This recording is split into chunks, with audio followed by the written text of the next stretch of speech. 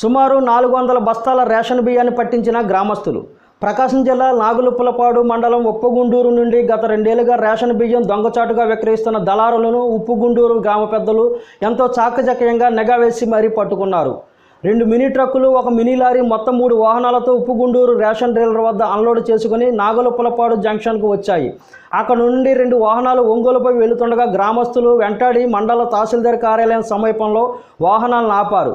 ఒక వాహనం తెమ్మనపాలెం checkpost growth centre వైపు పరారైపోగా, ఒక వాహనాన్ని నాగులపాడు చెక్పోస్ట్ సమీపంలో వాహనాలకు గాలి తీశారు. రెండో వాహనాన్ని స్థానిక పోలీస్ స్టేషన్ ఆవరణలో నిలిపివేశారు. అనంతరం 2 వాహనాల డ్రైవర్లు పరారయ్యారు. గ్రామస్తుల కథనం మేరకు గత 2-3 సంవత్సరాల నుంచి విచ్చలవిడిగా మండలంలో ఉన్న అన్ని గ్రామాల డీలర్లు ఈ రేషన్ బస్తాలను ఉప్పుగుంటూరుకి తరలిస్తారు. అక్కడ నుండి మెయిన్ డీలర్ వాటిని అర్ధరాత్రి సమయంలో ఊరు దాటేస్తాడు.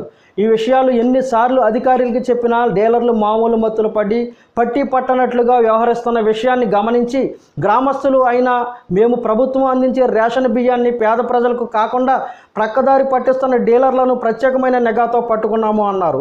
ఈ రేషన్ బియ్యం తరలింపు విషయం గ్రామంలో ఉన్న మండలంలో ఉన్న ప్రతి ఒక్క అధికారులకు ప్రజలకు పూర్తిగా తెలిసిన విషయమే. కానీ 2 ఏళ్ల నుంచి ఇలా జరుగుతున్నా ఎందుకు పట్టించుకోవడం లేదని, ఈ విషయం పూర్తిగా తేలే వరకు ఈ రేషన్ బియ్యం అక్రమంగా తరలించే విషయంలో ఎంతమంది అధికారులు, ప్రభుత్వ నాయకులు, రాజకీయ నాయకులు చేతులు ఉన్నాయి. పూర్తిగా తేలే వరకు ఉప్పుగుండూరు గ్రామస్తులైన మేము అందరం గట్టి సంకల్పంతో ఉంటామన్నారు.